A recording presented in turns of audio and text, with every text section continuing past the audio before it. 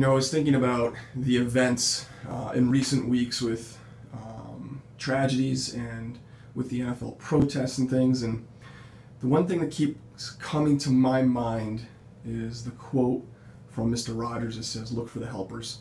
In any time of need, any time of tragedy, any time of evil, there will always be people helping other people.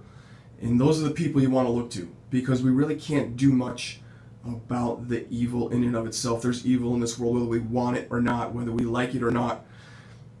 In fact, there's going to be people who after the fact are going to want to make it about their own agenda or politicize things for their own purposes and their own to move themselves forward or advance themselves. It isn't about any of that. It's about the people who are helping the people in need, and always being one of those folks who is helping those in need.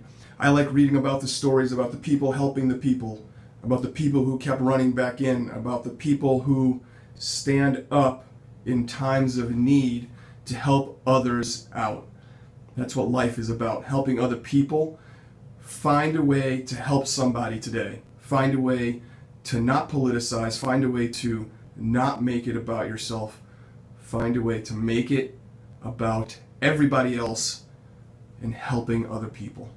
Have a great day. Have a great week. We'll talk to everybody next week. Bye-bye.